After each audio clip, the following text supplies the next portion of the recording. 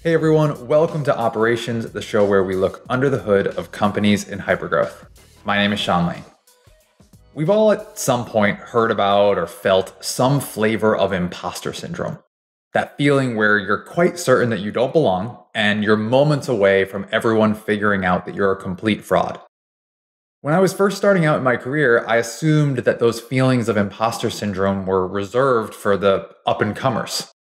But looking back, with the benefit of more than a decade in SaaS and nearly 100 episodes of this show, I know that assumption was foolish. I don't care if you're an intern or there's a C in front of your title, there's still some element of that self-doubt. And after talking with today's guest, I'm more convinced than ever that that hint of doubt, that nagging imposter syndrome, is a really good thing. Our guest today is Ping Del Giudice, Vice President of Revenue Operations at Leapsome. Ping was recently named to the top 100 revenue operations leaders of 2022, and still, even she has her own version of imposter syndrome. When I interviewed Ping, she was a little more than a year into her role as the VP of Global RevOps at AppViewX. And I wanted to learn from her how she approaches joining a brand new company as an operator. In our conversation, we talk about losing all of your institutional knowledge when you leave your job. We talked about the inherit versus build decisions you have to make on a new team, and the major project she found herself signing up for on just her second day on the job. Let's start, though, with her entry into a new business.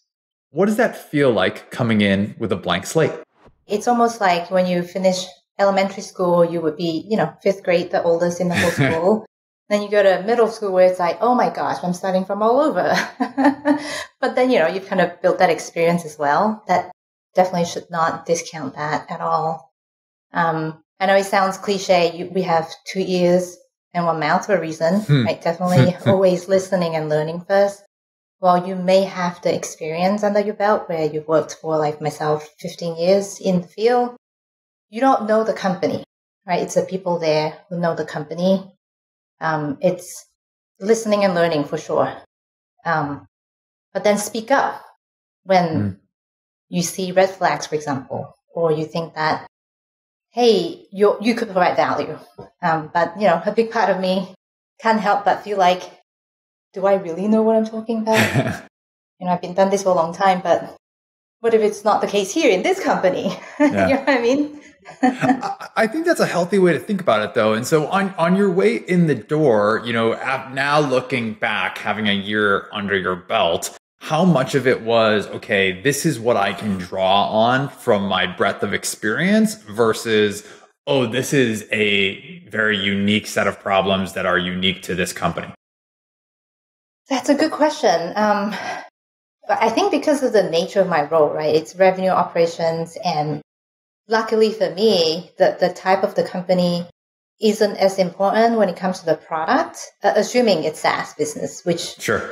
Luckily I have been in the SaaS business. Like the model and how you think about how processes and systems and all that fun stuff should be set up. You can apply it company to company, again, assuming it's SaaS business. But knowing myself, I don't want to come in and kind of show people, hey, this is what I know, this is what you should do. Again, situations could be different, right? I did come in, inheriting a relatively big team, the biggest team I've ever had, team of 10. I'm like, whoa, do I deserve to have 10 people in my belt? Can I really provide value? Definitely spending a lot of time with them, right? They've done this for a long time. One team member has been here 10 years. That Wow. experience, that institutional knowledge, you can't really learn that from a textbook, so to speak.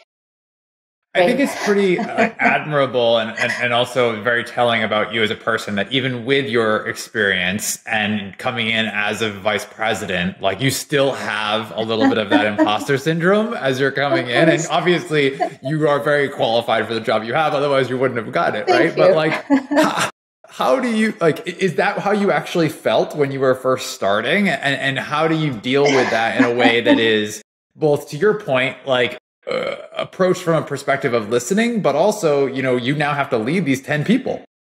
I did feel that way a lot of the times. I won't lie. People listening to it now, hey, I did. I remember day two, it was a Tuesday. I started on Monday. I synced up with the VP of marketing where, they were in the middle of launching the lead object into Salesforce. She walked me through a quick dirty rundown and said, hey, we're going to launch next week. And I was very nervous. And I said, I know it's day 2 for me, but I don't think you're ready. I don't think we're ready. By that time, I was part of the team, so I don't think we're ready for it. So she was, I think, somewhat relieved. And when, okay, Ping, do you want to own this project?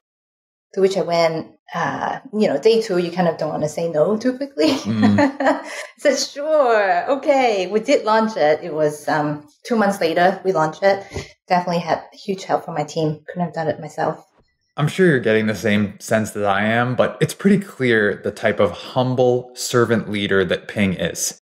Even with extended experience and an impressive title, she's still out to prove herself, and she doesn't take anything for granted. She knows that there are some foundational SaaS elements that are transferable based on her experience, but she still feels real imposter syndrome when she takes on a new role. But ultimately, she dives right in. She even caught herself and said "we" when referring to her brand new team on day 2. How can you not want to work with someone like that? I also think that the reaction she got from her marketing partner is more common and revealing than you might think. We all might be a little hesitant to speak up or offer an alternative when we're first starting in a new role, but that marketing leader, to their credit, didn't recoil at Ping's suggestion or ask, "What do you know?" She was relieved and immediately was like, "Please take this off my plate." And that's true whenever you start a new job. You're going to inherit what's already there: teams, systems, baggage. And so I was curious how Ping evaluated what she was inheriting versus what she needed to build on her own. Definitely getting feedback from the team, right? I mean, ultimately, I'm not building this for myself. I'm not the ultimate users of these tools or the processes. I remember putting time on, AEs and CSMs and the various leaders' calendars, basically in advance asking them to prepare 2 questions to answer: what's working well and what should be better. Because I really shouldn't just build something if there's no need, right? Kind of like sales 101, you don't show up and throw up. If it's working well, why change the process?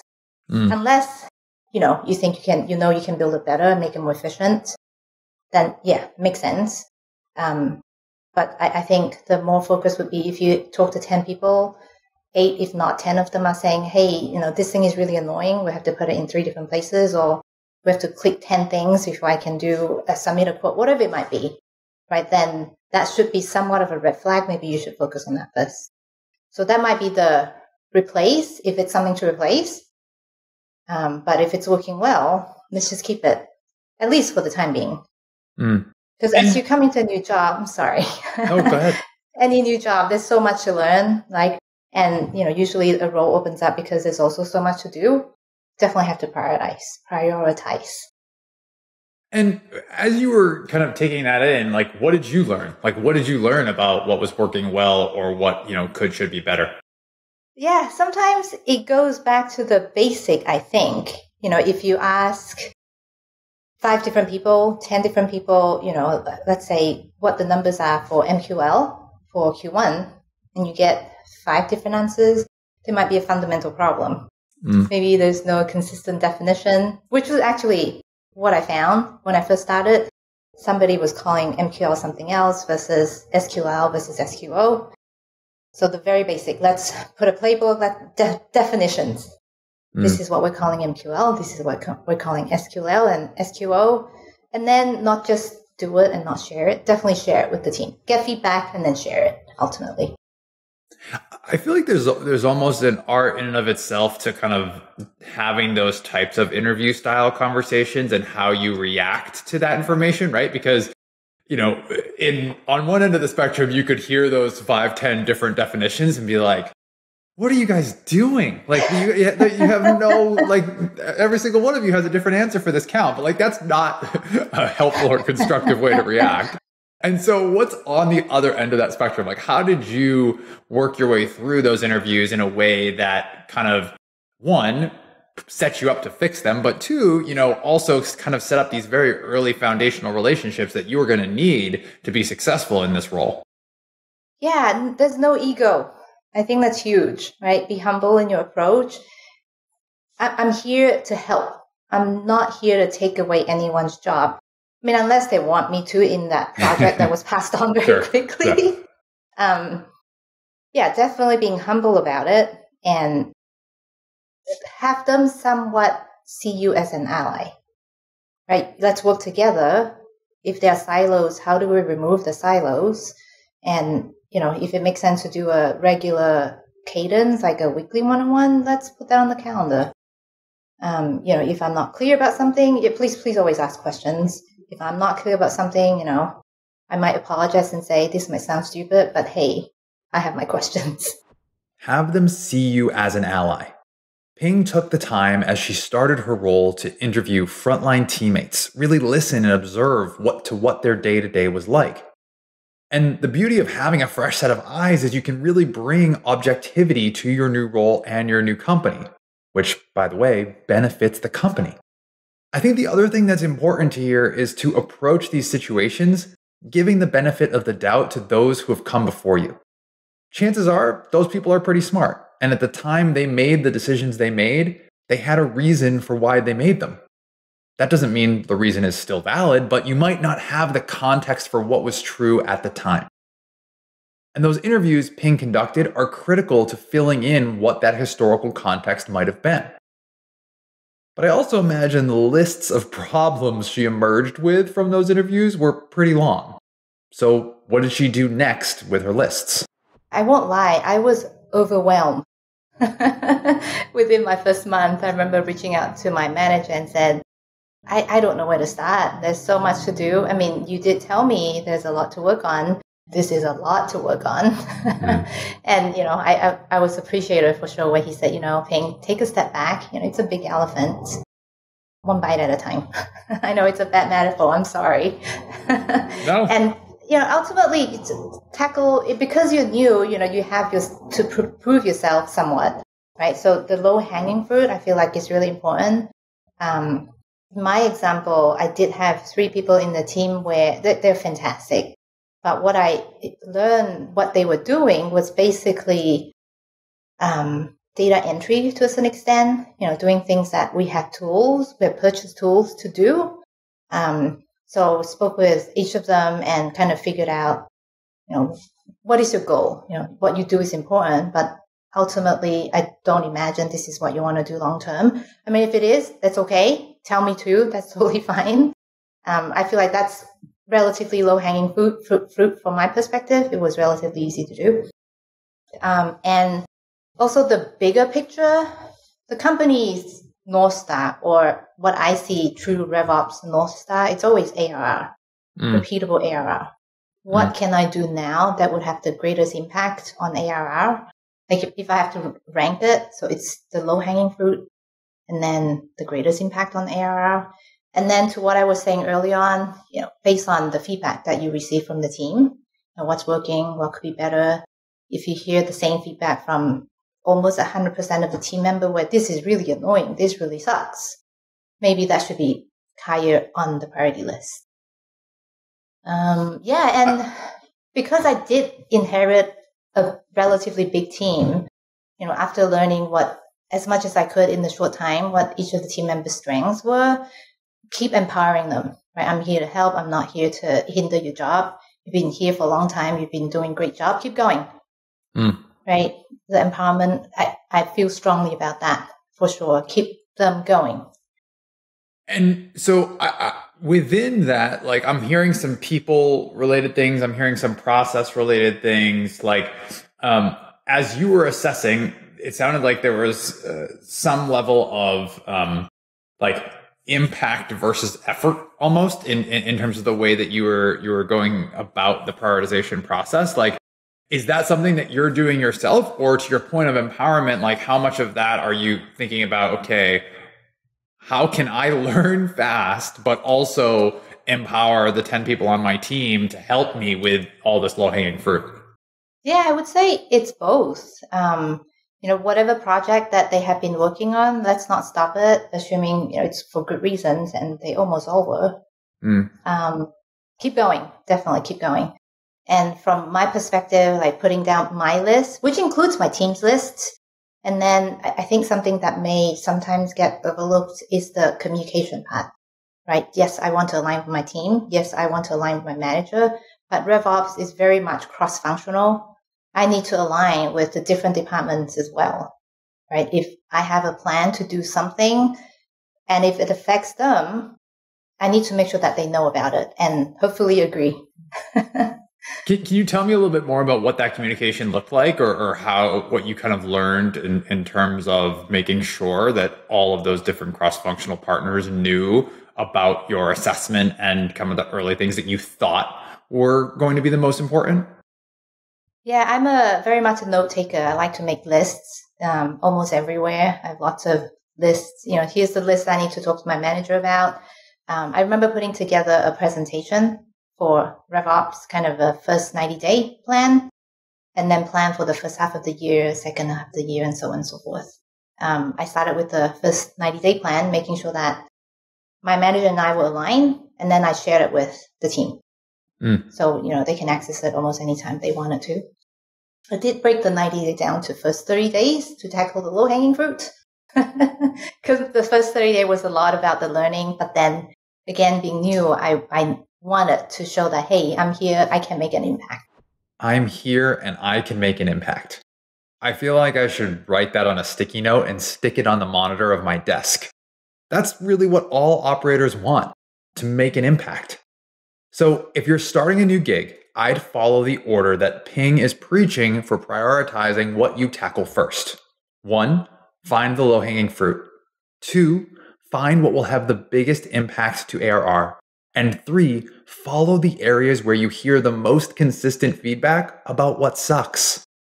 And lastly, communicate early and often with your cross-functional partners about what you're finding and what you're prioritizing.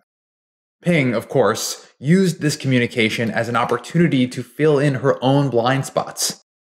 And I can't help but think that her version of imposter syndrome, her humility, are key ingredients to what make her such a successful operator. Before we go, at the end of each show, we're going to ask each guest the same lightning round of questions. Ready? Here we go. Best book you've read in the last 6 months? I wish you had given me time to prepare, Sean. That's okay. That's why we do it on the spot. Oh, man. I want to say that, I have a 12-year-old daughter. Being in the tween, I wasn't exactly a great tween myself. So sometimes it's like payback time. And it's also very different time, right? Very different time. I recently read this book called Reviving Ophelia. I don't know how applicable this might be to a lot of people. Doesn't have to be a business book. Definitely opened up my eyes where I didn't grow up with all that much technology right now. She has a phone. The internet is right at her fingertip. Some helpful tips there. Cool. All right. Favorite part about working in ops? I get to remain neutral. It's so important to be neutral. It's not sales versus CS or product versus sales, I would say. We all work together. I get to be neutral. I like that. All right. So flip side, least favorite part about working in ops? A lot of people see ops as back end, which is not exactly wrong, but I don't see that as the main part of ops, right? I see the main part of my role, at least. It's the strategy part. I get to use my brain. I like doing that. When people assume you're back end, you're support, you're admin, I don't quite like that. Yeah. Someone who impacted you getting to the job you have today? I would definitely say the CRO. Yeah, he did bring me on board. He is somebody who lets me run. Trust that I will go to him with issue if there are issues. He was one who said it's a big elephant. Take one chunk at a time. So definitely. Awesome. All right, last one. One piece of advice for people who want to have your job someday. Ooh, ask questions. You have a lot of customers. Your customers are the sales reps, the sales managers, the CSMs, the CS managers, marketing, product, the leadership team. Make sure you ask questions. Don't assume things. Thanks so much to Ping for joining us on this week's episode of Operations. If you liked what you heard, make sure you're subscribed to our show so you can get a new episode in your feed every other Friday. Also, if you learned something from Ping today or from any of our episodes, please leave us a review on Apple Podcasts or Spotify or wherever you get your podcasts. 6-star reviews only. All right, that's going to do it for me. Thanks so much for listening. We'll see you next time.